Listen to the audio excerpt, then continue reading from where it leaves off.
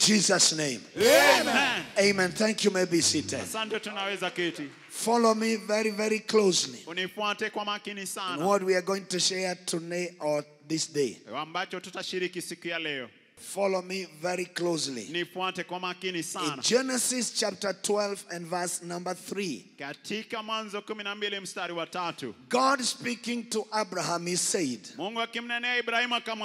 and I will bless them that bless you, and curse him that curses thee, and I will curse him that curses him. We'll be looking at a subject I entitled Generational Curses. Transgenerational curses. Trans-territorial curses. That is what we'll be looking at today. Transgenerational curses. Trans-territorial curses. So follow me very closely. And one of the subjects that need to be exposed as much as possible, one of the subjects that every preacher must preach, is the message on what I'm calling hidden curses. The hidden curses. Hidden curses. Understanding the operations of curses. The forces behind curses. How curses travel in families. In communities. From one clan to the other. From one nation to another. Village to villages. If there is a message that the church needs to be understanding, is the root cause of curses that are afflicting. How curses have arrested the heroes. How a curse can bring a hero down in the grave using a curse of cancer. Somebody say, I am breaking the curse today. There are things that each one of us need to understand.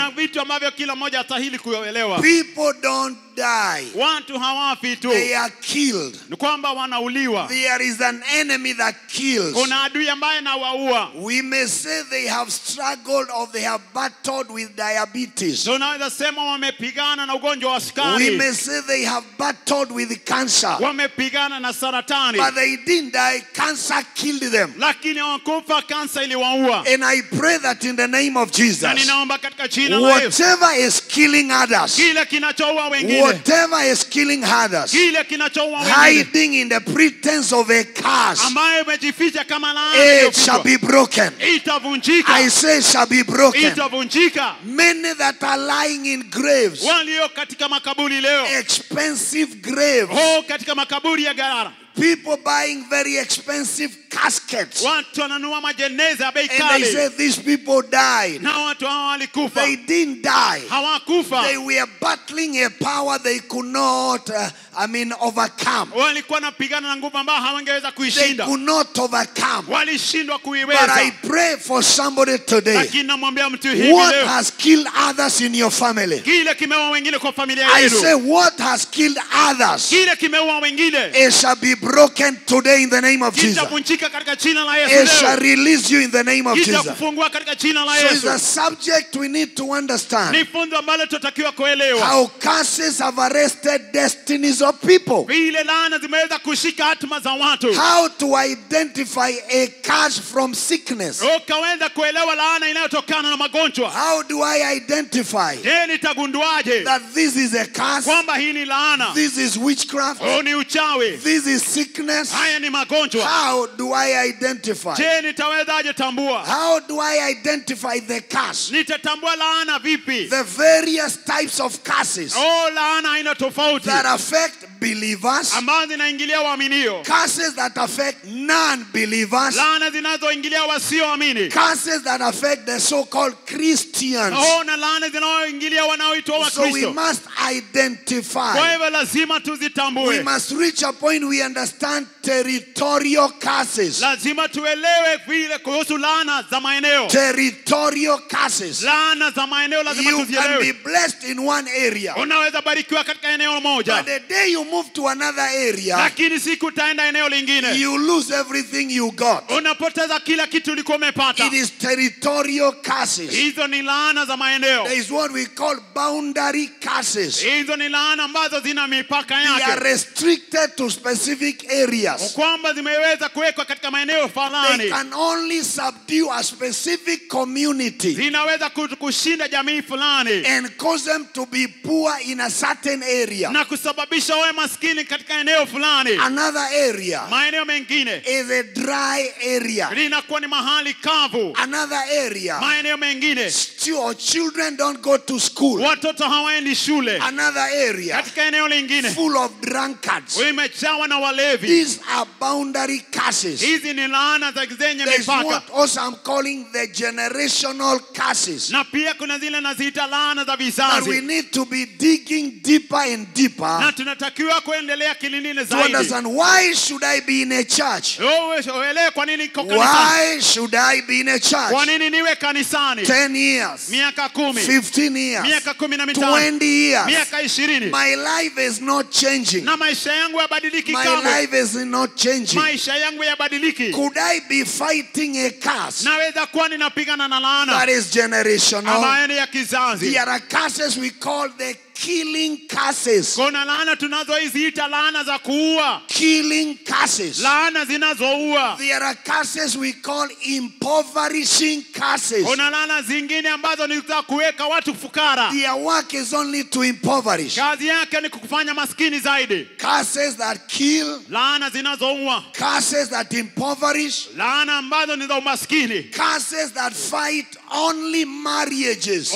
Na laana zinazopigana na ndoa peke yake. Only marriages. Ni ndoa peke yake zinapigwa. People can be rich. Watu wanaweza kuwa matajiri. But the curse that is fighting is the curse of marriage. Lakini laana inayopiga ni ya ndoa. People can be rich. Watu wanaweza kuwa matajiri. But the curse operating is a curse of death. Lakini laana inayofanya kazi ni laana ya kifo. We are calling curses that kill. Hii ndio inaitwa laana zinazoua. Curses that impoverish. Laana ambazo zinafanya maskini. Curses that fight marriages. Laana zinazopigana na ndoa. There are also curses whose assignment is to punish. Na kuna laana zingine kazi yake ni kuadhibu. Their work is only punishing families. Kazi yake ni kuadhibu familia. They are called punishing curses. Inaitwa laana za kuadhibu. Everybody has a problem. Kila mtu yuko na shida. One is punished with sickness. Mmoja anapigwa na magonjwa. Another is punished with joblessness. Mwingine anaadhibiwa na kukosa kazi. Another is punished with miscarriage. Mwingine anaadhibiwa na kutoa mimba. These are called punishing curses. Hizo zinaitwa laana ambazo ni za kuadhibu. Their work is only to punish. Kazi yake ni kuadhibu tu. Punish your finances. Inaadhibu pesa zako. Punish your pregnancy. Na kuadhibu mimba yako. Somebody say, my Father, my God. Sema Baba Mungu wangu. Every punishing curse. Kila laana ya kutesa. I can't hear you. Every curse punishing my life. Every curse punishing my life. Today. You shall expire. You shall expire. You shall expire. You shall expire. They are called punishing curses. Inaitwa laana za kuadhibu. Somebody released the curse. Mtu alifungulia laana. Just to punish. Ili kuadhibu. You can't excel. Hawezi fanikiwa. And one of the good examples na mfano mzuri of a punishing curse ya laana ya kuadhibu is Genesis 49. Ni katika Mwanzo 49. Genesis 49. Mwanzo 49. Listen to this very carefully. Nataka usikize hii kwa makini. An example of a punishing curse. Mfano wa adhabu ambayo ni ya laana. A curse that keep punishing. Laana ambayo inaendelea kuadhibu. A simple statement. Neno machache. But it carries punishment. Lakini inabeba adhabu. Simple language.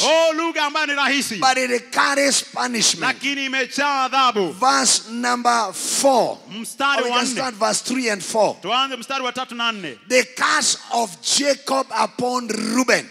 Ile laana ya Yakobo kwa The Rubeni. curse of Jacob against Reuben. Laana ya Yakobo kwake Rubeni. And he said, you are my firstborn. Anasema wewe ni mzaliwa wangu wa kwanza. I have no problem with you. Mimi sina shida na hiyo. You are a firstborn. Wewe ni mzaliwa wa kwanza. You are my might. Wewe ni nguvu zangu. The beginning of my strength as a firstborn. Maribuko ya uwezo wangu, wewe mzaliwa wa kwanza. You have good certificates. Wewe una vyeti vizuri. You are a good son. Wewe ni mwana mzuri. You are excellence of power.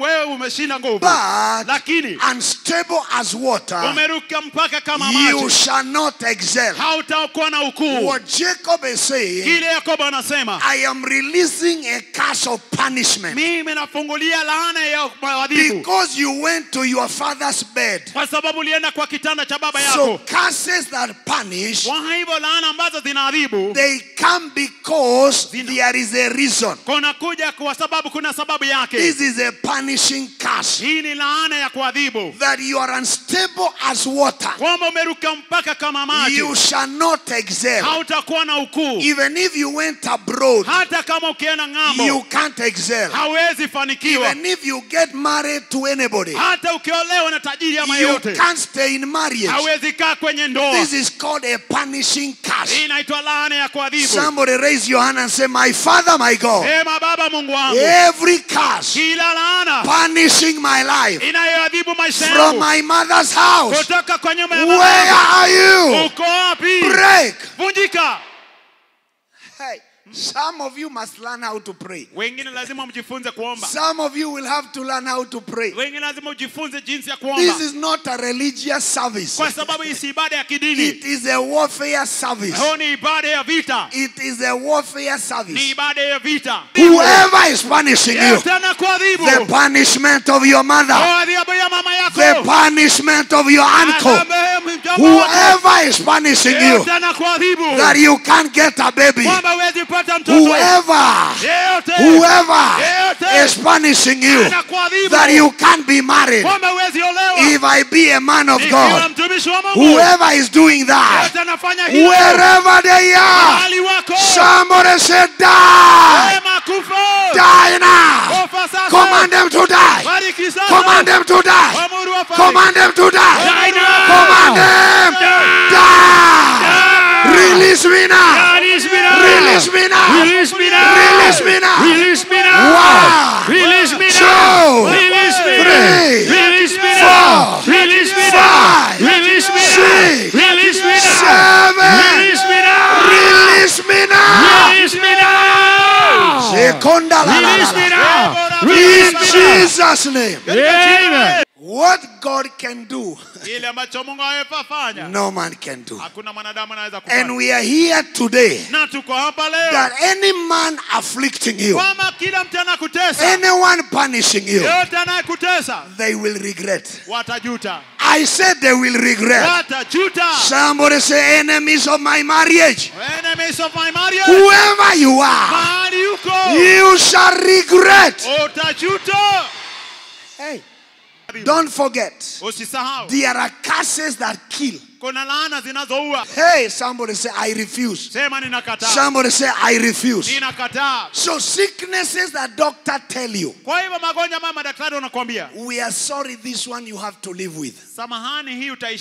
What they are telling you, you have been sentenced to punishment. Hey, whoever did that, I say whoever, whether they are dead or alive, I say whether they are dead or alive, wherever they are, in Ukambani, in Western, Central, Rift Valley, Nyandarua, wherever they are, somebody says scatter by fire.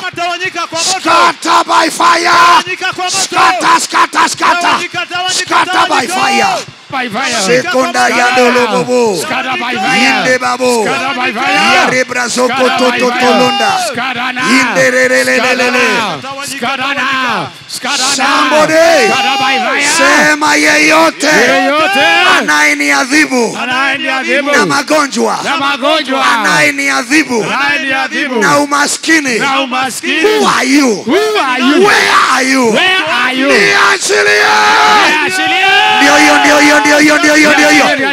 Anayeniadhibu na uchawi. Anayeniadhibu na uchawi. Ndio. Anayeniadhibu na uchawi. Anayeniadhibu na uchawi. Anayeniadhibu na uganga. Who are you?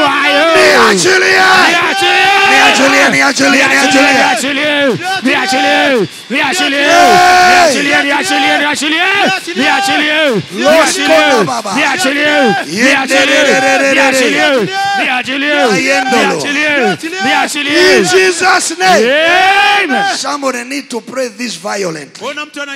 Sema yeyote anayeniadhibu akitumia uchawi. Yeyote anayeniadhibu akitumia uchawi. Who are you? Where are you? Niachilie.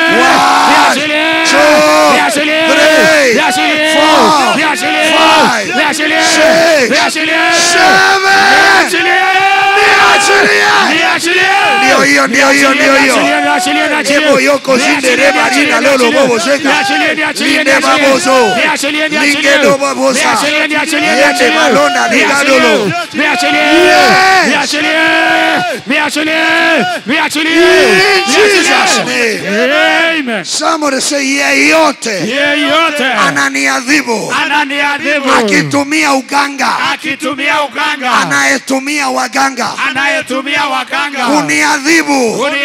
Who are you? Where are you? Niachilie.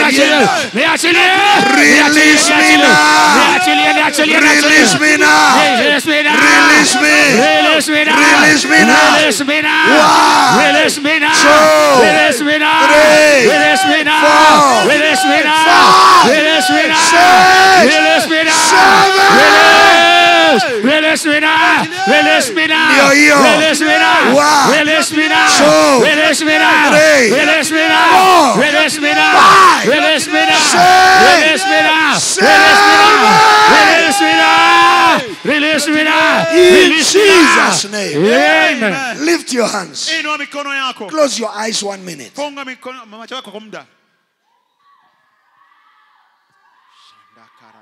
Foul, wicked curses that are punishing you. Punishing curses. Where are you? Where are you? Come out, come out, come out, come out, come out. Ndio hiyo. Laana ulioadhibiwa na mama. Yule mama aliyekuadhibu. I command them to release you. Yeyote alikuadhibu. Mjomba. Achilia. Laana ya mjomba. Where are you? Come out. Somebody lift your hands above your head. Just breathe in and out. Rosakata yanda. Lorigada yaremezegata. Oh yes, whoever is punishing you, every punishing curse, curses that are punishing with sickness, with diseases. Where are you? Anza kutoka. Number one. Where are you? Laana ya guka. Laana ya shosho. Laana ya mother-in-law. Where are you? Catch fire. Catch fire. Catch fire. Holy Ghost. Fire is on you. Chomeka. Holy Ghost. Fire. Fire. Fire. 1, Fire. 2, Fire. 3, Fire. 4, Fire. 5, Fire. 6, Fire. 7. Fire. Keep your hands lifted up. Endelea na kuinua mikono yako. Just breathe in and out. Kwa mwanani na nchi. Curses that punish your finances. Oh, laana ambazo zinaadhibu pesa zako. Hiding in your hands. Ambazo zimefichwa I mikononi. command those hands to begin to catch fire. Oh, zile mikono zichomeke sasa. Hands that are under punishment. Oh, mikono hiyo kwenye adhabu. Financial punishment. Oh, adhabu ya Where are you? Mko wapi? Where are you? Mko wapi? Financial punishment. Oh, adhabu ya Out. toka.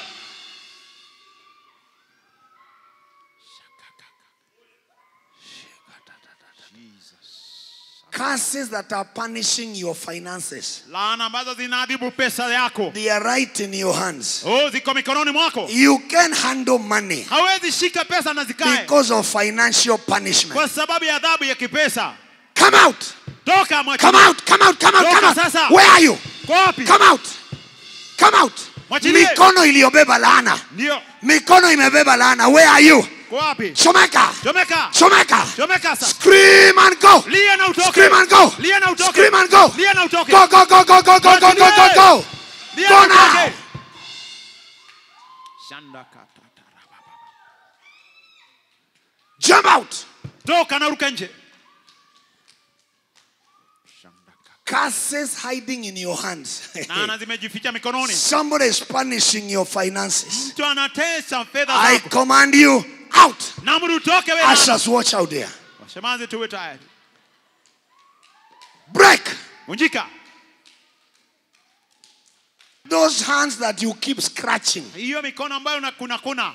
You keep scratching your hands Wewe unakuna kila wakati. because of financial curses. Kwa sababu ya laana za I kipesa. command fire. Naamuru moto. Evil hands Mikono miovu. that greeted you. Ambayo ilikusalimia. All the evil hands Oh, mikono yote miovu. that greeted you. Iliyokusalimia. I command them to release you. Kufunguliwa. Release you, release you, release you, release you.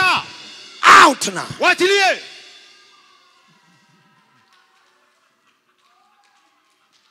Roasted igadada. Lerigra zakata. Keep your hands lifted up one more minute. Mikono yako dakika moja. Shekata yada la la la. Ziko shatala. Rosa katayanda la baba. Family curses that are punishing people. I command them to release. Release you now. I command them to release. Release you now. Release you now. Come out. Who are you? Who are you? Who are you? Who are you? Where are you? Where are you? Where are you? Fire is on you. Fire is on you. Fire is on you. Fire, fire, fire. Chomeka. Toa hiyo uchawi. Toa uchawi. Toa hiyo uchawi. Kila uchawi. Toa uchawi. Uchawi unaoadhibu. Where are you? Roho za wachawi. Fire is on you. Fire is on you. Fire is on you. Somebody lift your hands. Breathe in and out. Breathe in and out. Altars that punish. Altars that punish. Curses that punish. Where are you? Come out. Come out. Come out. Lose the soul. Lose the soul. Lose the soul. Now. Rosata yada. Touch.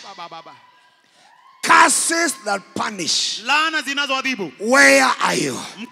I arrest you today. Jump out.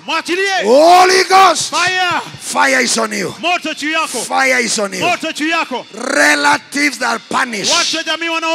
They are punishing you. They are punishing your destiny. Altars that punish destinies. Where are you? Catch fire. Catch fire.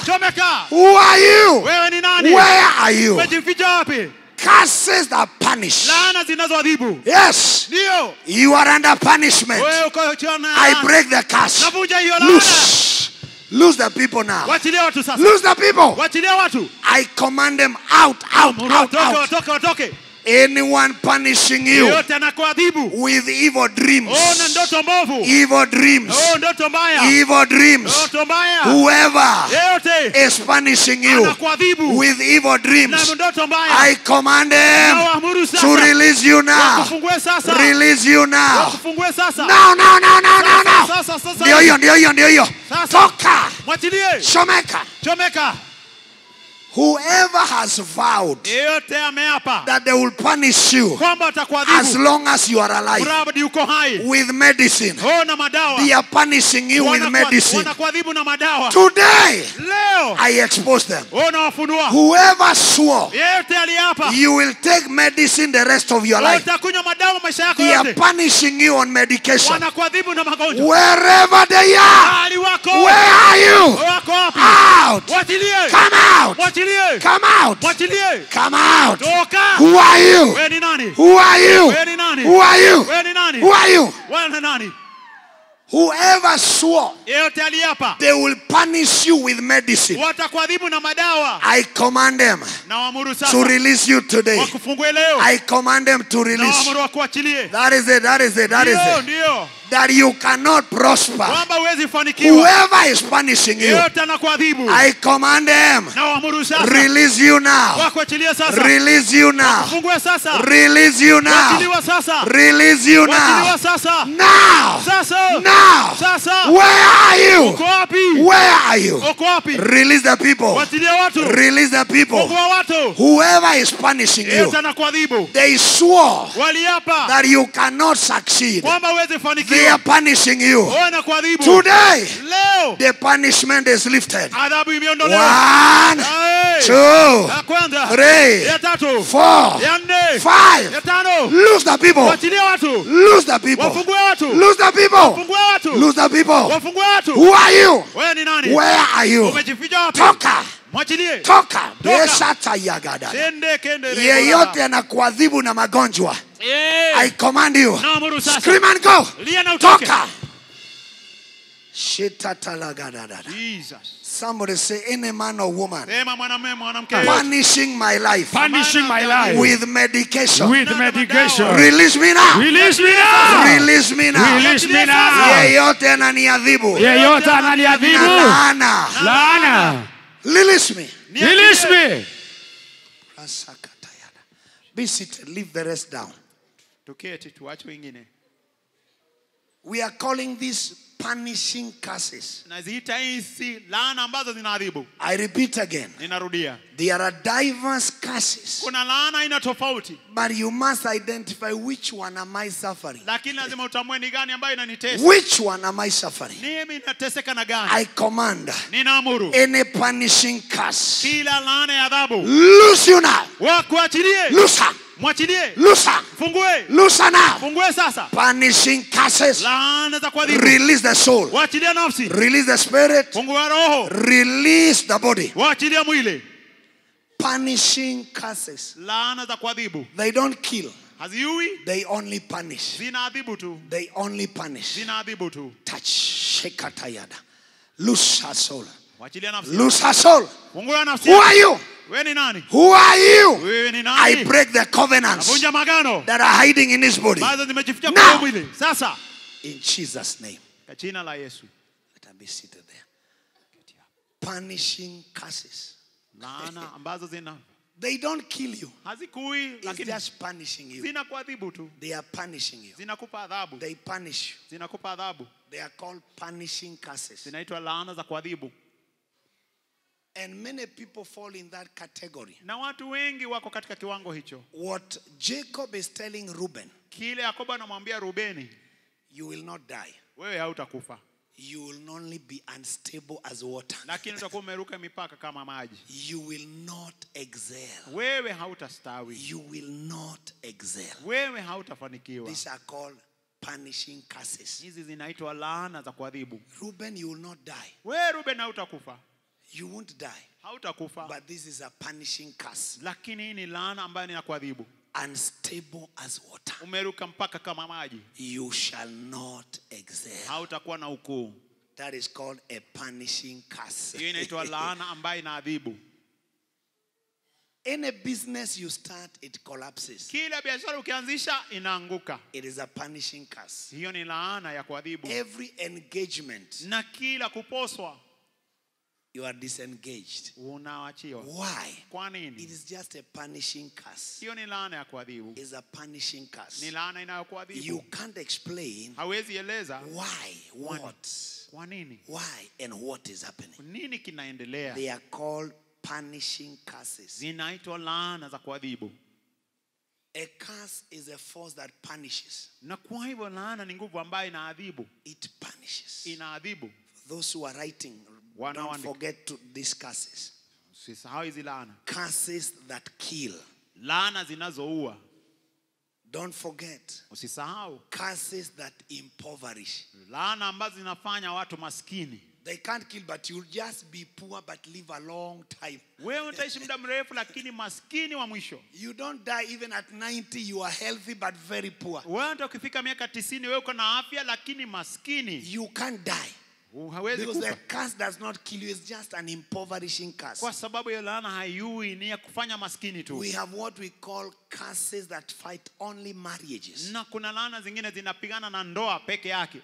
Curses that punish families. Laana ambazo zinaadhibu familia. Their work is only to punish. Kazi yao ni kuadhibu. Punish. Kuadhibu. Punish. Kuadhibu. Look at Numbers 22 verse 6. Angalia katika Hesabu 22 mstari wa 6. We've read this many times. Tumesoma hii mara nyingi. 22 verse number 6. 22 mstari wa 6. Come therefore, I pray, curse for me these people. Njoo wewe na kusihi ulinanie watu hawa. Come and punish them. Kuja uadhibu. This is called a punishing curse. Hii inaitwa laana ya kuadhibu. You just punish them. Wewe unawaadhibu tu. Why are you punishing them? Kwa nini unawaadhibu? Because they are mighty. Kwa sababu ni wenye nguvu. They are mighty. Wana nguvu. Number 2. Na kwa hivyo, because they are already occupying our land. Wamekaa katika nchi yetu. Too mighty for me. Wana nguvu kunishinda. Peradventure I shall prevail. Pengine nitaweza kuwapiga. If you punish them, I will prevail. Wewe ukiwaadhibu nitawashinda. That I may drive them out of the land. Niwafukuze kutoka kwa nchi hii. For I know him that you blesses is blessed. Kwa sababu najua unayembariki hubarikiwa. And him you curse is cursed. Na umlaanie hulaaniwa. Him you punish is punished. Yeye unayeadhibu ameadhibika. Is punished. Anaadhibika. So we call this punishing curses. Kwa hivyo tunaziita hizi laana ambazo ni za kuadhibu. But this will look later in a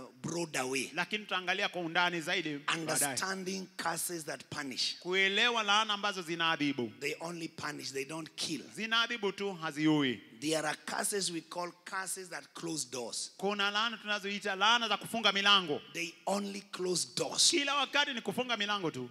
You want to go and do an interview. Unataka kwenda kufanya interview. The interview is postponed. Unaambia interview imeahirishwa. Or you came late. Ama umechelewa. There is what I'm calling the curses that propagate barrenness. Na pia kuna laana zinazoendeleza utasa. Curses of stagnancy. Na laana pia za kukwama. You are stagnant in life. Wewe umekwama maishani. And whatever has stagnated your life. Na chochote kimekwamisha maisha yako. Today it shall be broken. Leo kitavunjika. Raise your hand and say whatever. Sema chochote. I can't hear you. Whatever. Somebody say whatever is stagnating my life. Is stagnating my life. You shall release me. You shall release me.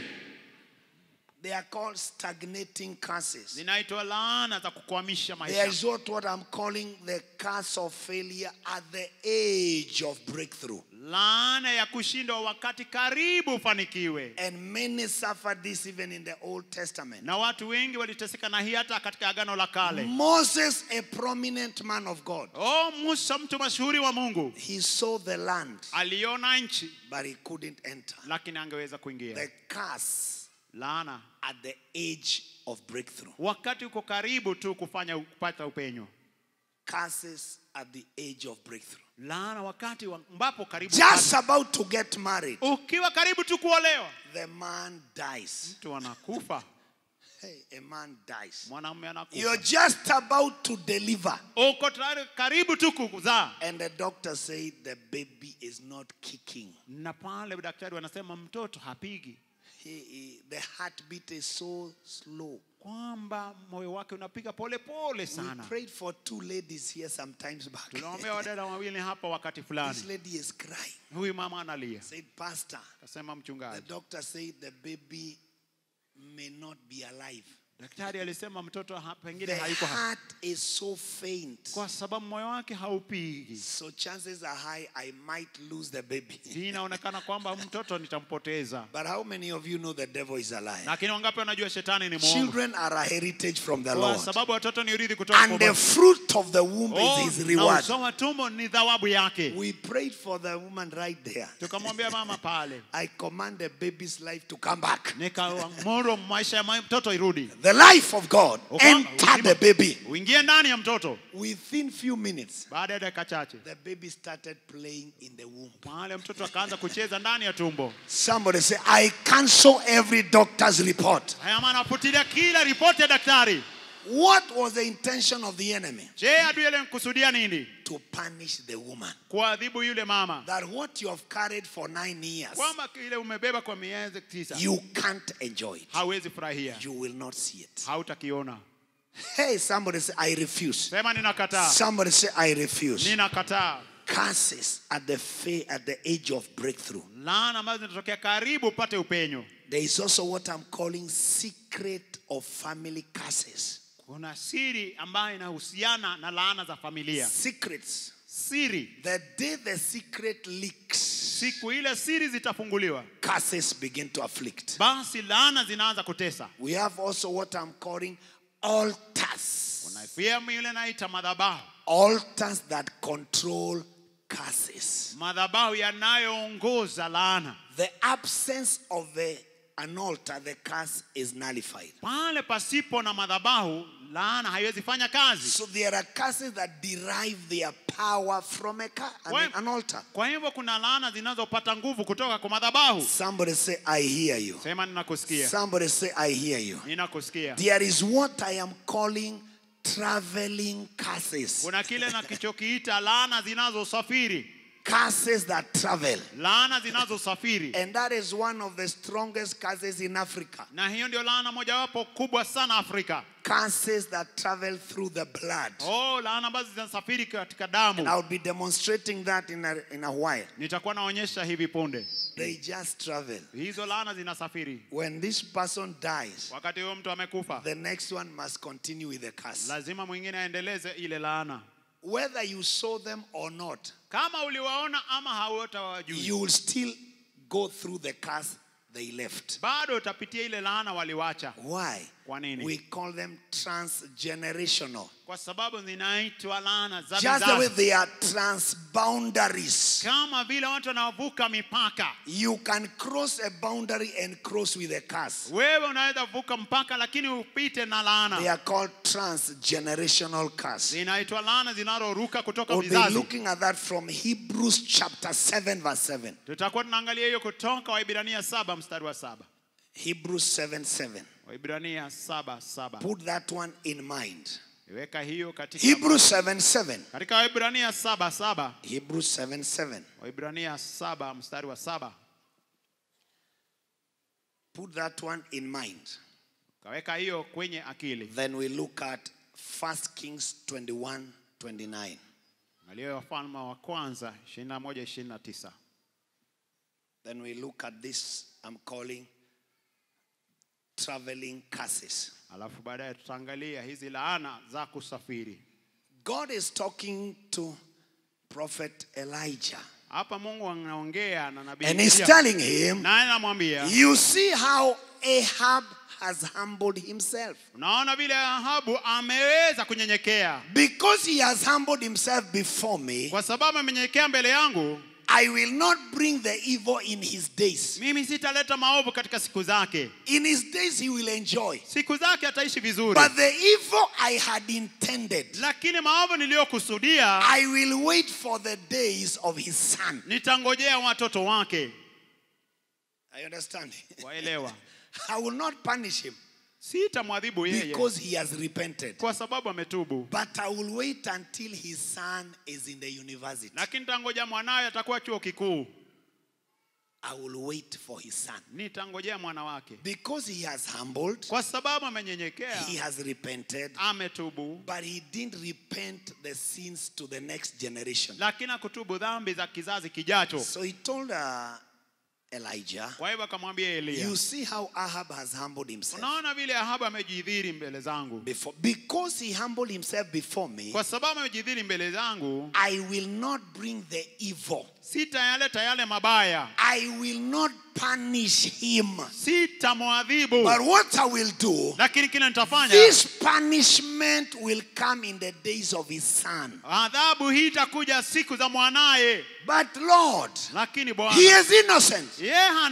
No, he is not innocent. The father has transferred it to his son. Kwa sababu baba amewasilisha kwa mtoto. So it's the son who will carry the punishment. Kwa hivyo mtoto ndiye ataadhibiwa. Are you understanding? It is the generational. It is a bloodline punishment. Ni adhabu inapita kwa kizazi hadi kizazi. Punishment that will follow the blood. Na ni adhabu ambayo itafuata damu. Now follow this very, very closely. Fuata hii kwa makini zaidi. Hebrews 7:7. Katika Waibrania 7:7. Hebrews 7:7. Waibrania 7:7. Follow me very closely. Nataka unifuate kwa makini. I'll illustrate this with four young men. Let me have four people here. In Jesus' mighty name. Follow closely here. And pay a lot of attention. This is the New Testament. You can be at the last here. Come at the end. You can come in the middle. Yeah, according to the height. Amen. Now follow me closely here. Without contradiction. The less is blessed of the better. That one cannot be changed. Are you understanding? Without contradiction. No controversy. When it comes to blessing, the one that is above you in grace is the one who can bless you. Never forget that. Bwana tukuzwe sana. The one that is higher in grace is the one who can remove the disgrace. Are you understanding? That is something that cannot be changed. And that is why he says, without all contradictions, there is no referendum that can change this. And say we want to change, that the younger can bless the older. It doesn't happen that way. It doesn't that is the protocol. That if Esau needs a blessing, he must prepare a soup to the grace that is higher. And after this man Isaac drinks, he can now release the blessing. That one is established. Are you understanding? Secondly, he says, and here where we are, that is the second verse, here men that die, because men die, we don't live forever. So he says here, men that die receive tithes. They receive. They don't come to pick. They receive from here. Those are men that have been commissioned by God. They will receive the tithes of the people. Here. But there, he receives. Tell your neighbor, be faithful in tithes. And if they are not talking, they are the first suspects. They don't tithe. He says here, anasema hapa, on this altar, kwa madhabahu haya, men that can die, watu wanapatikana na kufa, they receive tithes. wanapokea fungu la 10. And because they are receiving, na kwa sababu wanapokea, that tithe does not end here. kwamba fungu la 10 yaliishia hapa, but there he receives, huko yeye anaipokea, of whom it is witnessed that he lives. ashuhudiwaye kwamba yu hai. Umefuata hiyo protocol sasa? So your tithe does not end on earth. Kwa hivyo fungu lako la 10 halimaliziki hapa duniani. That is why an angel told Cornelius, niposa malaika alimwambia Kornelio, your prayers and your alms, kwamba maombi yako na sadaka zako, they have come up for a memorial. zimefika mbinguni kama ukumbusho. They don't end here. Hazimaliziki hapa. So what you don't give is not recognized there. Kwa hivyo usichotoa hakionekani kule. It has to be known there if it is here. Inaweza kujulikana juu kama iko hapa mbele. Can I hear an amen? Sema amen. Can I hear an amen? Amen. What is here chochote kilicho hapa is known there. kinajulikana huko. So if you don't put anything here, kwa hivyo kama uweki chochote hapa, you are absent there. Basi hauko kule juu. Thank you for the 3 amen. Asante kwa amen 3. That is the whole truth. Huo ndio ukweli. So he talks about tithe. Kwa hivyo anazungumza kuhusu fungu la 10. Why is he mentioning tithe? Kwa nini anazungumza kuhusu fungu la 10? Because the next verse will explain. Kwa sababu mstari ufuatao utaeleza zaidi. So he explains. Kwa hivyo anaeleza mstari. And as I may so say. Tena yaweza kusemwa ya kuwa. Inaweza kusemwa ya kuwa. Sema inaweza semwa. Inaweza semwa. So kulingana na hayo maandiko anasema kwa hivyo inaweza kusemwa. What can it be said? Levi also. Lawi pia. Now follow me here. Sasa sikia. I do a lot of study when it comes to generations. Huwa najifunza sana kuhusu vizazi. Because I want to know where this one came from and why they suffered what they suffered. Kwa sababu nataka kujua huyu alitoka wapi na kwa nini aliteseka yaliyoteseka. They mention the first person here called Levi. Wanataja mtu wa kwanza hapa anaitwa Lawi. Levi. Lawi. Now Levi was the third born of Jacob. Alikuwa mzaliwa wa 3 wa Yakobo. Because in between here, kwa sababu kati ya hawa, after Jacob, baada ya Yakobo, there is Reuben, kuna Rubeni, there is Simeon, kuna Simeoni, there is Levi. Basi Levi anaingia wa 3. Umenielewa? Kama unashika sema sawa. Sawa. And that is why hata kwa kitambulisho yako kuna majina yamefuatana kulingana na ukoo. It doesn't matter whether unajiita Max Grigoli. It doesn't matter. The devil knows your village name. Shetani anajua jina la kule kijijini. You can call yourself Maxwell McGregory. Kujiita Maxwell McGregory, McDonald. The devil knows your name is Musambati. That is known in Nakuru only. He's Maxwell, but in Western is Musambati. Musambati ama Shikwekwe. Shikwekwe ama Kukudenja. Are you understanding? Naelewa. He mentions Levi. Anataja Lawi. Levi also.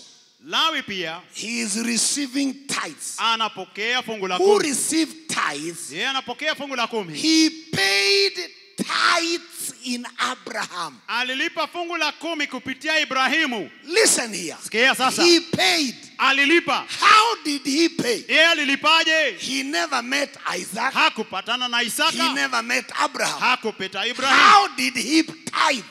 Alitoa fungu la 10. Go back to verse 9. Turudi Follow me closely. Nifuate sana. He says, kwa sababu as I may say so, kama inavyoweza semwa, Levi who is now receiving Lawi sasa anayepokea the tithes of the people, fungu la 10 la watu, paid tithes, alilipa sehemu ya 10 in Abraham. Katika Abrahamu. Abraham lived 175 years. Ibrahim aliishi miaka 175. Isaac 180 years. Isaka 180. Jacob 147 years. Yakobo 147. So this is like 4 400 years. Hii ni kama miaka 400. Where we find now this man called Levi. Wakati mabati tunapata Lawi. He also paid. Pia alilipa. How did he pay and he never met him? Yeye alilipaje na hakupata Ibrahimu? They never met. Hawakuwahi kutana. How did he pay? Walilipaje? That is the question. Hilo ndilo swali. He says he paid the tithes in Abraham. Alilipa fungu la 10 ndani ya Ibrahimu. Yet he never met him. Lakini hakukutana na Now Ibrahimu. I want us to see how he paid. Lakini tuone alipaje. For he kwa kuwa was yet in the loins of his father. Alikuwa katika viuno vya baba yake. The loins of his father. Viuno vya baba yake. When Melchizedek met him. Wakati Melchizedek alipokutana naye. He was in the loins. Alikuwa viunoni. When Abraham met Melchizedek. Wakati Ibrahim alikutana na Melchizedek. All these were not born. Hawa wote hawakuwa wamezaliwa. But all of them were inside here. Lakini wote walikuwa ndani yake. Hey. All of them were in the loins. Wote walikuwa viunoni. Go to the next verse. Enda mstari ufuatao. It says, if therefore perfections were by the Levitical priest, kama ukamilifu kwako ukuhani wa Lawi, for under it the people received the law, maana wote walipata sheria kwa what further need was there that another priest should rise after the order of Melchizedek? Kulikuwa na haja gani tena kuhani mwingine ainuke kwa mfano wa And not be called after the order of Aaron. Wala asihesabiwe kwa mfano wa Haruni. He gives the order of priesthood. Yeye anaonyesha utaratibu wa ukuhani. Where Aaron is mentioned. Mahali Haruni anatajwa. Where Aaron is mentioned. Mahali Haruni anatajwa. Yet, lakini if you look at Aaron now, ukimwangalia Haruni sasa, he is a brother to Moses. Yeye ni ndugu ya Musa. Musa came from Levi. Alitoka kwa Lawi. Are you understanding? Wanielewa. Moses, Aaron, they all came from Levi. Musa na Haruni walitoka kwa Lawi. So if the priesthood of Levi, kama ukuhani wa Lawi, inside there was Moses, ndani yake kulikuwa na Musa, there was Aaron, kulikuwa na Haruni. Before even they saw Abraham, hata kabla muona Ibrahim, all of them were inside here. Wote walikuwa viunoni mwa huyu. Go back to verse number 9 again. Mstari wa 9 tena. Follow me very closely. Turudi tena. So, as I may so say, tena yaweza kusema ya kuwa, this young man called Levi, huyo mtu aitwaye Lawi, he receives tithes. Hupokea fungu la 10. Why is he receiving? Kwa nini anapokea? Because he paid tithes in Abraham. Kwa sababu alitoa sehemu ya 10 ndani ya Ibrahimu. So where Abraham went, kwa hivyo mahali Ibrahim alienda, he went with Levi. Alienda na Levi ndani yake. Because Levi was inside. Kwa sababu Lawi alikuwa ndani.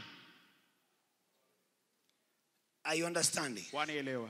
You have to follow this very carefully. Lazima ufuate hii kwa makini. Levi never met Abraham. Lawi hakukutana na Ibrahim kamwe. Levi never met Isaac. Na hakukutana na Isaka kamwe. But lakini whatever Abraham was doing, lakini kile Ibrahim alikuwa anafanya, they were doing together. Walikuwa wanafanya pamoja. Because all of them were in the loins. Kwa sababu wote watoto walikuwa ndani ya viuno. So when your grandfather went to visit a witch, kwa hivyo baba yako alipoenda kutembea kwa mchawi, you were not born, haukuwa umezaliwa, but you were in his loins. Lakini ulikuwa viunoni mwake. That is why you behave the way you behave. Ndipo unakuwa na hiyo tabia. You are in the loins. Ulikuwa viunoni. When your grandfather was marrying 5 wives, wakati babu yako alioa wake 5, you were not there. Wewe haukuweko. But you were in his loins. Lakini ulikuwa viunoni mwake. That is why you have slave queens. Ndiposa una mpango wa kando mingi. Because you are in your father. Kwa sababu ulikuwa ndani ya baba yako. When he was marrying many wives. Wakati alikuwa na wake wengi. Hey. Am I talking to someone? Unanielewa? It is in the blood. Iko ndani ya damu. It travels. Inasafiri. You are in the loins. Wewe uko viunoni. And even after Levi, na hata baada ya Lawi, we are seeing now Moses. Tunamuona Musa. Moses is here. Musa yuko hapa. So whatever happens to Levi, kinachotendeka kwa Lawi, must also happen to Moses. Lazima kitendeke kwa Musa. Why?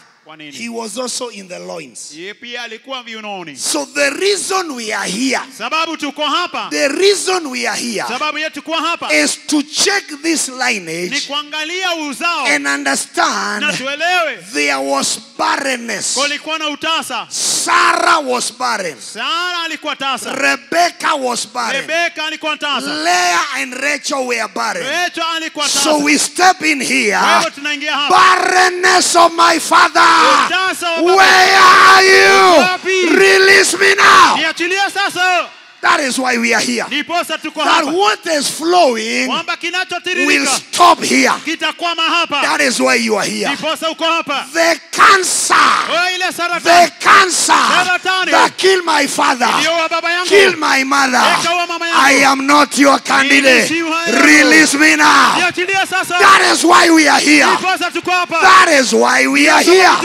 Somebody say, Lord, every power traveling in my family, traveling in my family, where are you? Where are you?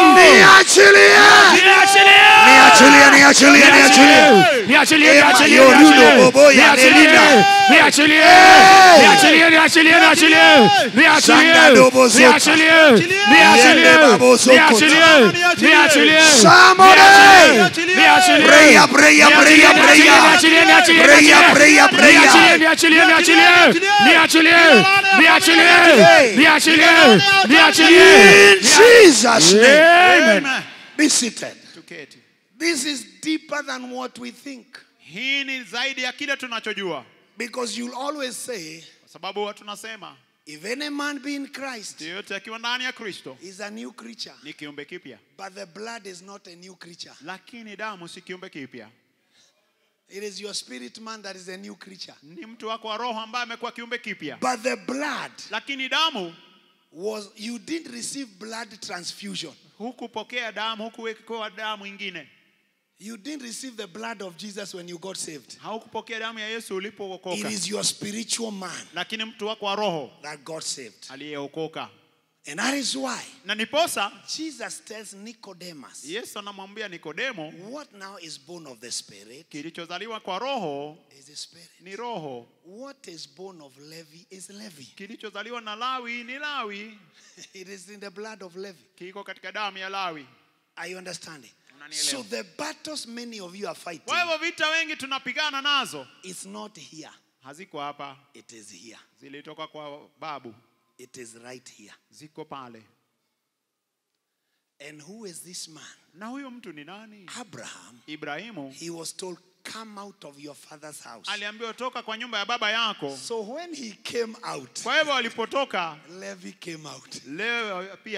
Because he was in the loin. If Abraham came out with diabetes, Levi also came out with diabetes. He came out. I understand. That is why what you do here determines your children here. What you deal with here. He never met him. But what was in the father is affecting him. And he never saw the father, grandfather. Just because you never saw your grandmother, you cannot brush it off. We have the evidence. Because you have her name. That is the enough evidence. She is in the grave. But when we call her with your name, she said yes. She hears. That is what many believers are suffering. Because they are in churches where they are only motivated. They are just motivated.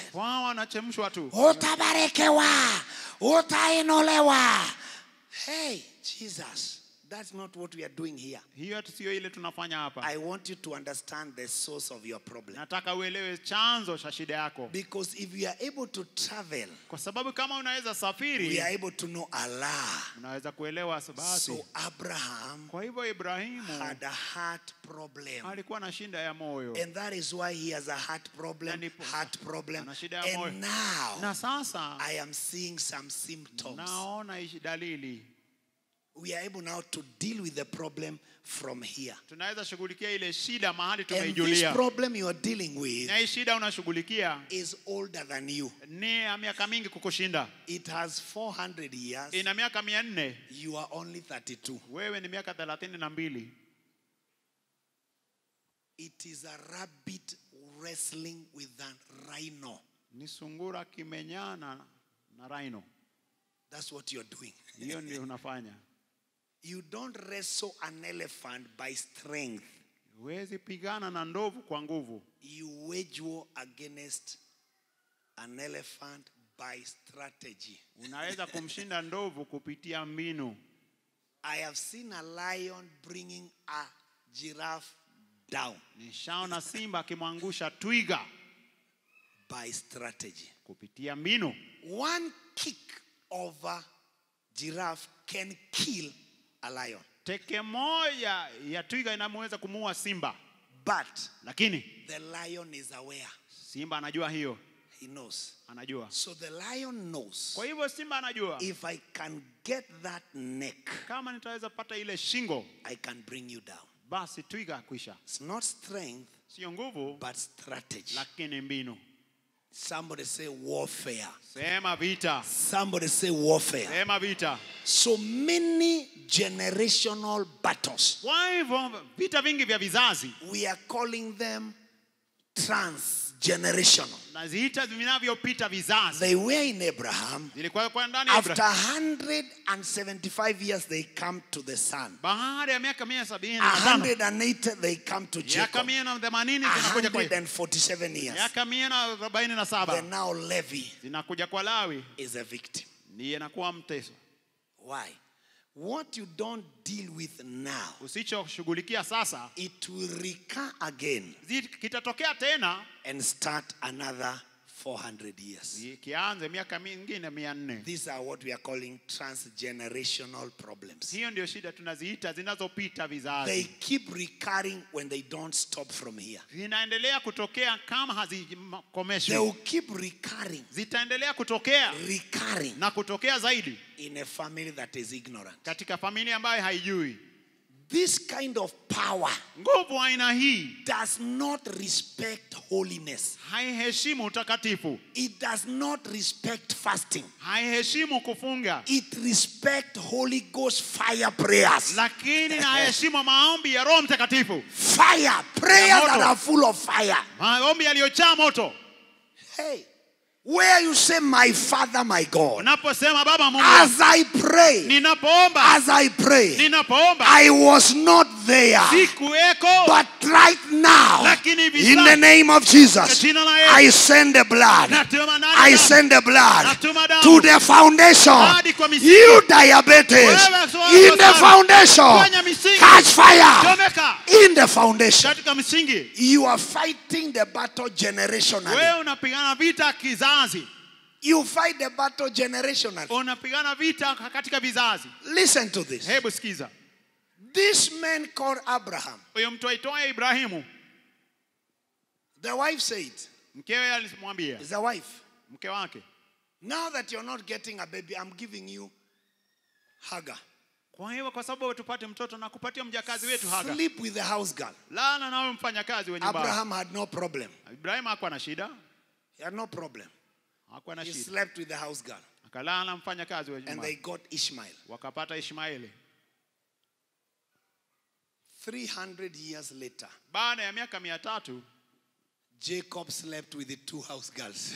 Yakobo alilala na wafanyakazi wawili wa nyumbani. Bilhah and Zilpah. Bilha na Zilpa. Akawaoa. Na akapata watoto nao. Married.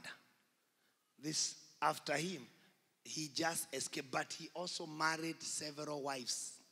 Aliweza kuepuka Isaka, lakini pia alioa wake wengine. But you see, it still traveled through the blood. Lakini unaona imepita ndani ya damu. When Abraham entered Egypt, Wakati Ibrahimu alienda Misri, he said to the people in Egypt, Sarah is my sister. aliambia watu wa Misri, Sara ni dada yangu. 70 years later, Baada ya miaka 70, Isaac also said, Rebecca is my sister. Isaka akasema, Rebeka ni dada yangu. Hey, These things are in the blood. Mambo haya yako ndani ya damu. They are in the blood. Yako ndani ya damu. Jacob traveled and lived with his uncle. Yakobo akasafiri kuishi na mjomba wake. But the day he wanted to marry, lakini siku alitaka kuoa, his uncle lied to him. Mjomba wake akamdanganya. Instead of Rachel, he gave him Leah. Badala ya kumpatia Raheli akampa Leah. Because it is in the blood. Kwa sababu iko ndani ya damu. There are people who can lie naturally. Kuna watu wanadanganya kawaida. You meet them after the service. Ukikutana nao baada ya ibada. I was supposed to meet the president. Natakiwa kukutana na rais. And they're in slippers. Na wamevalia slipper. You may call it depression. It's not depression. It is lies that are in the blood. Ni uongo ambao uko ndani ya damu. They can just look at the service. Wanaweza kuangalia ibada. See a beautiful lady. Waone dada mrembo. They don't know them. Hawajui. And it tells the man, you know that lady wants me, but I don't know. Mwanamke ananitaka lakini. What do you think about that? Unafikiri nini? Yeah, lies that look like they are true. Uongo unaokaa kama ukweli. Lies that look like true. Uongo unaokaa kama kweli. Because it is in the blood. Sababu uko ndani ya damu. If there is a battle that can push you to the highest level of success, kama kuna vita unaweza kuingia katika upeo wa ufanisi, as if you conquer this battle, ni kama kushinda hii vita, whatever, chochote. Jesus, can you raise your hand right now? Mkono wako mahali. Somebody say bloodline curses. Laana za damu. Curses in the blood. Laana kwenye damu. Sema curses in the blood. Curses in the blood. Waiting to manifest. Waiting to manifest. Where are you? Where are you? Catch fire. Catch fire. Catch fire. Holy Ghost, Holy Ghost, Holy Ghost. Holy Ghost. Holy Ghost. Holy Ghost. Holy Ghost. Hey. Holy Ghost. Holy Ghost. Somebody pray. Somebody pray.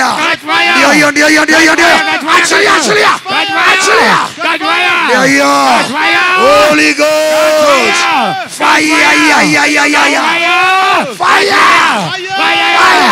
Fire. Catch fire. Holy Ghost. Fire. In Jesus' name. Amen. These are curses that punish. Hizi ni laana zinazoadhibu. They travel through the bloodline. Zinapitia kwenye damu. And many of us are innocently saved. Na wengine tumeokoka vizuri. Lord Jesus, Nasema Bwana Yesu, come into my life. ingia maishani mwangu. Sitaki shetani. That's what we say, sitaki shetani. Lakini shetani anakutaka kwa sababu ya foundation. Shetani bado anakutaka kwa sababu ya foundation. That is why there are people who can climb the ladder of success. Ni kuna watu wengine wanaweza panda ngazi ya fanaka. When they reach here, nafika hapa, they go back. Wanaanza teremka tena. They go back to square one. Wanateremka hadi sakafuni. They start well.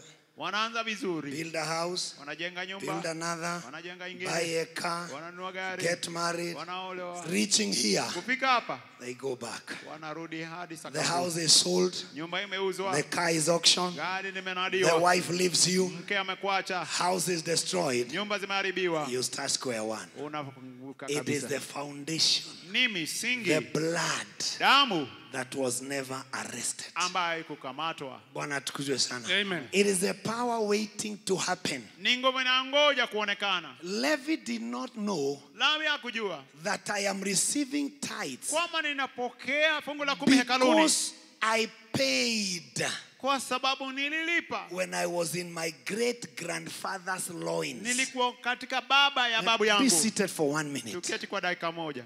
He says, I am receiving anasema ninapokea because when I was in the loins of my great grandfather, kwa sababu nilipokuwa viunoni mwa baba wa babu yangu, when he met Melchizedek, alipokutana na Melkizedeki, he paid tithes. alilipa fungu la 10. So I was also with him. Kwa hivyo nilikuwa naye pia.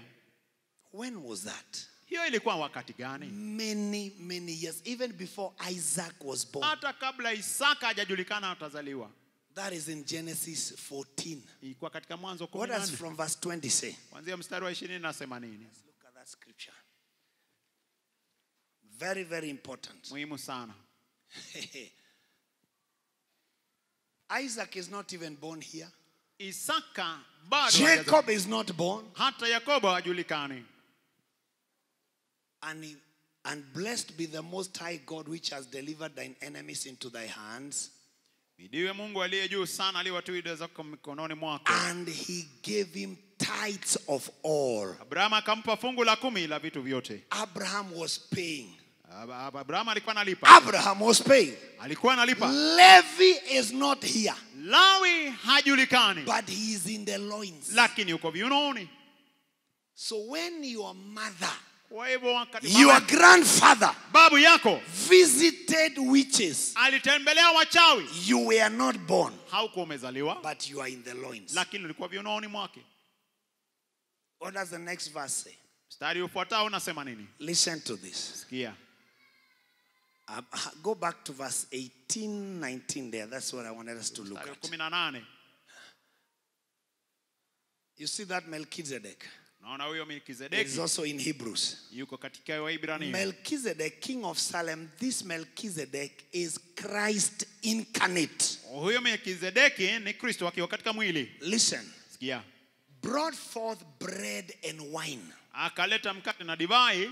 The first Holy Communion in the Bible. Shirika mtakatifu wa kwanza katika Biblia. The first Holy Communion. Shirika mtakatifu wa kwanza is presented by Melchizedek, Christ himself. Wewe umetolewa na Kristo mwenyewe ambaye Melchizedeki hapa. He brought bread and wine. Kaleta mkate na divai. And he was a priest of the Most High God. Alikuwa kuhani wa Mungu aliye juu sana. And this is what he did. Hivi ndivyo alifanya. And he blessed him. Akambariki. So when he is blessing him, wakati anambariki, Levi is also being blessed. Pia because he is in the loins. Kwa sababu yuko viunoni. And he said, blessed be Abraham of the Most High God. Abraham na barikiwa na Mungu aliye juu sana. Possessor of heaven and earth. Muumba bingu na nchi. And blessed be the Most High God, which has delivered thine enemies into thy hands. Aliyewatia adui zako mikononi mwako. And he gave him tithes. Na Abraham akampa fungu la 10 la vitu vyote. Listen. Sikia. Abraham paid tithes. Abraham alilipa fungu la 10. So when he is paying, kwa hivyo anapolipa, Levi is paying. Lawi analipa. Isaac is paying. Isaka analipa. Jacob is paying. Yakobo analipa. Hey, so the sacrifices your father placed on an altar of sorcerers, kwa hivyo dhabihu baba yako aliweka kwa wachawi, you also put. Hata wewe uliweka. Because you are in their loins. Kwa sababu ulikuwa viunoni mwao. Things that you are experiencing now, vitu ambavyo unashuhudia sasa, they can be traced 4 generations behind you. Zinaweza kuonekana katika vizazi 4 nyuma yako. 4 generations. Vizazi 4 nyuma yako. Behind you. Nyuma yako. And that is what many of us don't understand. Na hiyo ndio wengi hawaelewi. 4 generations. Vizazi 4 behind you. Nyuma yako. Curses, laana, determine 4 things. Zinaamua mambo 4. And we'll be finishing with those 4 things. Na tunamalizia na hizo vitu 4. Curses determine 4 things. Laana zinaamua mambo 4. Especially transgenerational curses. Hasa laana ambazo zina vizazi baada ya vizazi. Genesis 3:14. Mwanzo 3:14. What curses determine? Vile laana zinaamua. And the Lord God said to the serpent, Bwana akamwambia yule nyoka, because you have done this, kwa sababu umefanya hayo, you are cast above all cattle.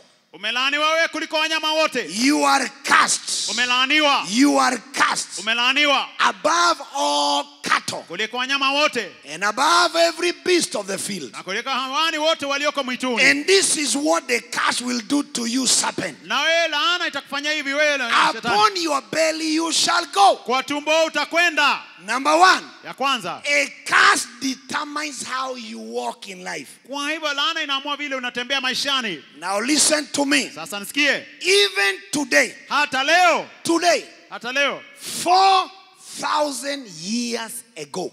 Miaka 4,000 zimepita. Plus the 2,000 of Jesus. Na miaka 2,000 za Yesu. 6,000 years. Miaka 6,000. The serpent is still walking on his belly. Nyoka bado anatembea kwa tumbo lake. Meaning that the curse is still at work. Ni kumaanisha kwamba laana bado inafanya kazi.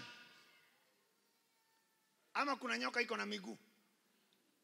The day utaona nyoka imeanza kutembea na miguu na high heels, utajua laana ilitolewa. Lakini as long as inatembea chini, ukiona tu nyoka, the first thing, cha kwanza ukiona nyoka, you see this is a curse. Unaona hii ni laana. This is a curse that was announced 4,000 years ago. Hii ni laana iliyotangazwa miaka 6,000 iliyopita. It has never left. Na haijaondoka. So a curse can outlive. Kwa hivyo laana inaweza ishi zaidi. Na wahenga wakasema mtoto wa nyoka kwa sababu wako na laana ya nyoka.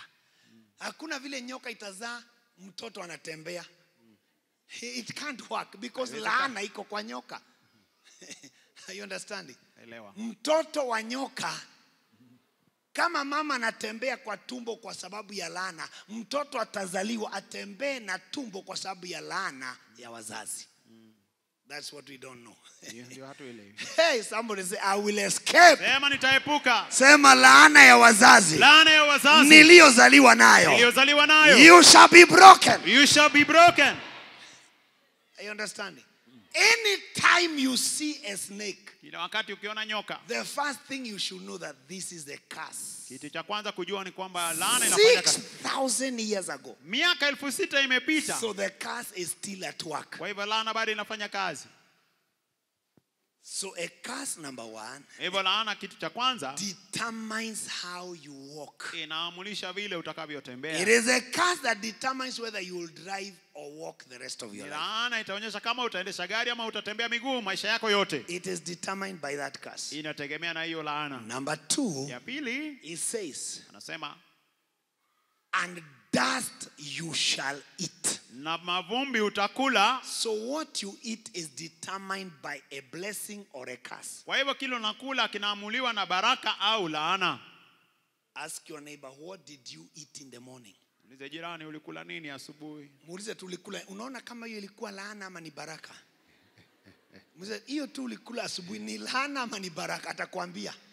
Rambe nanema goashe no shorori haye. Atakwambia tu wazi. Kuna vitu huwezi kulanisha pamoja. Utajua tu hii. This one there is a problem. Hapa iko tabu. Kuna shida. Wakati unaweka safuria kwa jiko na kwa sababu hauna majani unaweka sukari, inaungua mpaka inakuwa makaa, unaongeza maji. Hiyo si baraka. Hiyo si baraka. Wakati unachukua viazi, unapika viazi zimeiva, unaongeza unga, unapika. Hiyo si baraka. Some of you know what kind of food I'm talking about. Mnaelewa ninasema nini? Yes.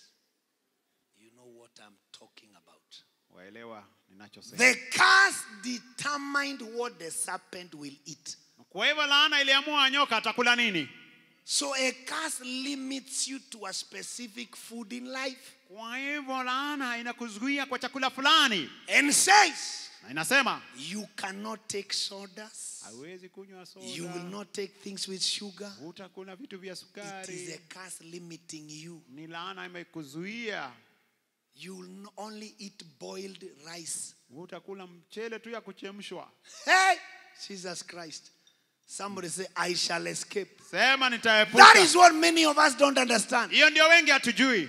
That a curse brought limitations. Kwamba laana ilileta vizuizi. You will only eat boiled potatoes. Utakula tu viazi chemsha. Just that. Hiyo tu. You'll be drinking nduvia. Utakuwa kunywa chai bila sukari. And you think it is joy. Unafikiri ni furaha. Nduvia maziwa mengi, hiyo ndio yangu. So mtu wa hoteli akija anakuja, nani nduvia, nani nduvia, nani nduvia, nani nduvia.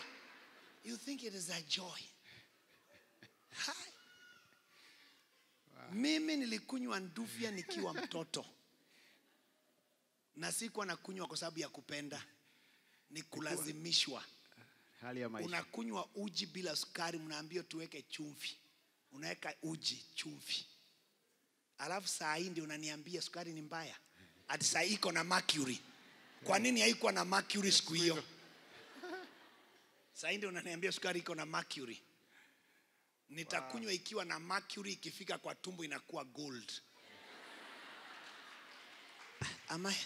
The devil cannot restrict you. Kwamba shetani hawezi kukuzuia. God has blessed you. Mungu amekubariki. And the devil said you can't eat anything fried. Na shetani anasema hawezi kula kitu cha mafuta. Food. Ni vitu cha kuchemsha tu. The devil restricts. Shetani anakuzuia. And says you'll only be a carnivorous. Kwamba utakuwa habibu. Unakula tu. Kuna mtu wa nyama, kuna mtu unakula mboga. Mimi nilikula mboga mpaka nikamea kwa tumbo. Tulikuwa nakula terere, tunakula sageti. Sageti sio ilikuwa ya wakale ama nini inaitwa sageti. Tulikula tukakula. Kwanza mvua ikinyesha zilikuwa na chunwa tunakula. I was actually a herbalist. Tulikula a lot of herbs. Sasa ndio unaniambia nyama ni mbaya. Mbona huku niambia siku hiyo nyama ni mbaya? Ama vegetables ni mbaya? Mama alikuwa anapika chakula, anaweka viazi, anaongeza githeri, anaongeza cabbage, anaongeza maji debe moja. Hiyo ndio mtakula wiki mzima. Itoshe watu. Hey, if that is how I ate, kama nilikula hivyo, you are expecting my wife to cook the same things? Tarajia mke wangu atanipikia hivyo. Somebody say the curse must be broken. Sema lazima laana ivunjike. Somebody say the curse must be broken. Laana lazima ivunjike. Hey, you can't tell me now usikule vitu ya ungangano iko na chemical inaitwa gluten. That's what they're saying. Kuna kitu inaitwa gluten kwa unga. Inanonesha. Hiyo ndio ninataka. Ninone na niende gym. Am I talking to someone? Ati inanonesha watu. Inoneshe nani na mimi narukaruka kwa altar every Sunday. I do my gym here every Sunday. Kila Jumapili narufanya vitu. Bwana tukuzwe sana. Because during those days, kwa sababu siku zile chapatis were aliens in our house. Chapati ilikuwa vitu vigeni kwa nyumba yetu. Na wakati zimepikwa, kuna eneo uwezi fika. Lazima ulinde mboma. Nekioraka hau.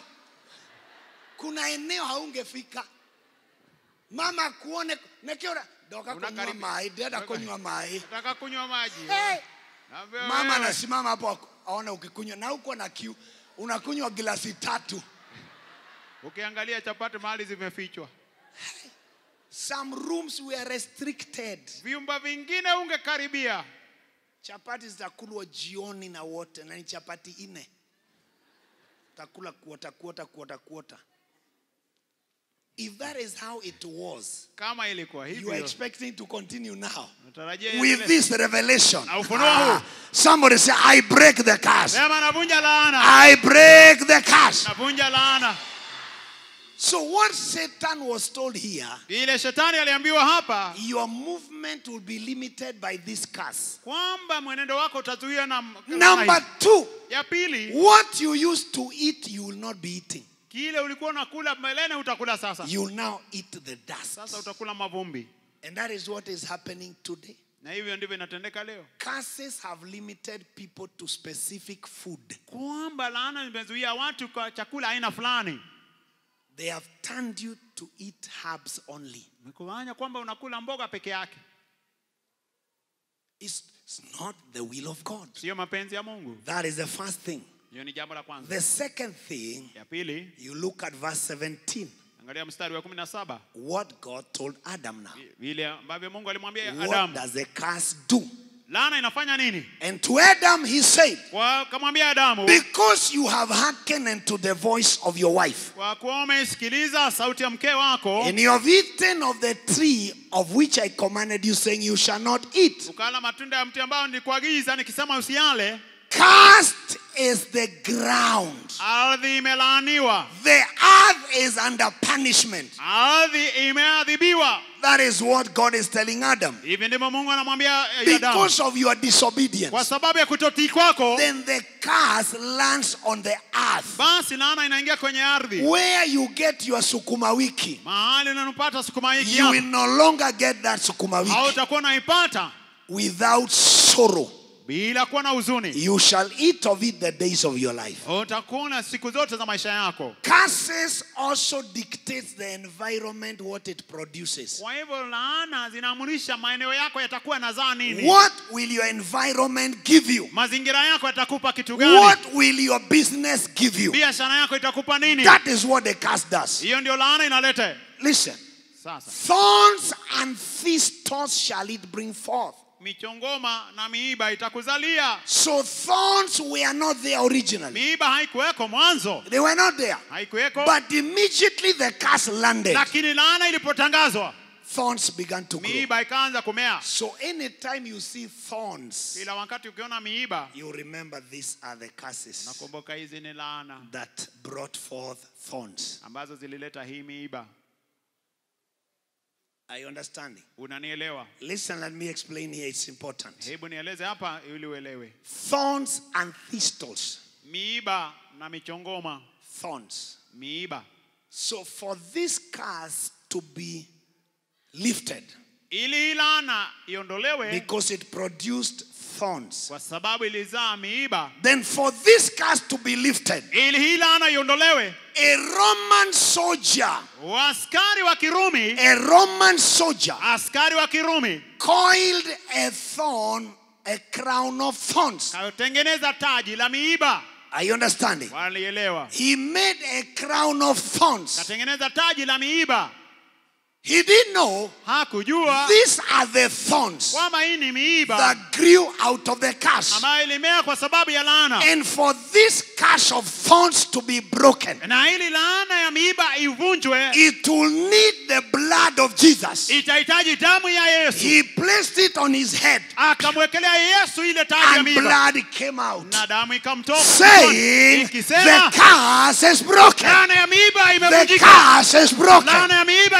The curse is broken. And today we are enforcing the verdict of that. In the name of Jesus. The thorns pierced his head, and blood came out. What was he saying? The Adamic curse, the Adamic curse will not rest on the oracle again. By my blood, the curse is lifted. And today I pray that curse of hard labor, the curse of hard labor, it shall be broken. Somebody say break, break, break. You must understand the operations of the curses and how to exit from a curse. How to exit from a curse. Bwana tukuzwe sana. Amen. Very, very crucial. Muhimu sana. Another thing, what curses would do. In Genesis 4:11.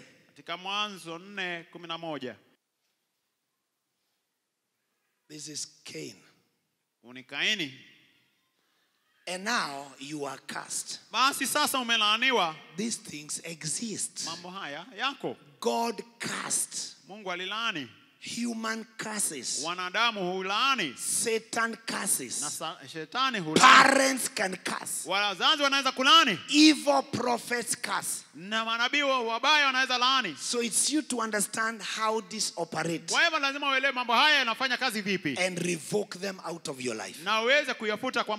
He told Cain, you are now cursed from the earth. which has opened its mouth to receive thy brother's blood from your hand. You are cursed. And this is how the curse will deal with you. This is how the curse will punish you. When you till the ground, when you start a business, it shall not hand yield. That's a curse. There are some businesses that cannot yield anything until you break the existing curse. Either territorial, in that building, in that environment, your business will thrive. You was told, when you till the ground, it shall not henceforth yield. And even in Kenya, there are lands. Even if you plow, it does not yield. The curse in that land is so heavy that even the government cannot dig boreholes there. Visima kule. Na hata kisima ikiweko inapasuka usiku inaua watu. Borehole, those dams, they explode and bury people. Na kuangamiza watu. Because curses punish people even when you are asleep. Kwa sababu laana zinatesa watu hata kama umelala. So the curse that was announced over Cain is unfruitfulness. Ni kutozaa, kutokuwa na matunda. Listen, it shall not henceforth yield unto he has strength. Haitakuzalia uwezo. It will be a weak land. Itakuwa ni nchi hafifu. Number 2, pili, fugitive and a vagabond shall you be on earth. Utakuwa mtoro na mtu asiye na kikao duniani. Leo uko Kericho, mwezi ujao Eldoret, Kitale, mara umeenda Lodwar, umeenda Nanyuki, umeenda Kajiado, umeenda Machakos, na hakuna kitu unafanya. Hakuna kitu unafanya. That is the curse. Hiyo ndio laana. A vagabond shall you be on earth. Utakuwa mtu asiye na kikao duniani. You don't have a house. Hauna nyumba. A vagabond. Mtu asiye na makao. This is how curses punish people. Hivi ndivyo laana zinatesa watu. Today you are here. Leo uko hapa. Tomorrow you are there. Kesho uko kule. We'll build on that maybe next Tuesday. Pengine Jumanne ijayo tutaendeleza hapo. To do warfare. Nataka tufanye vita vya maombi. Want us to wage war now. Tupigane vita maombi. We are equipped now to deal with these punishing curses. Sisi tumepata silaha za kupigana na hizi laana ambazo zinaadhibu.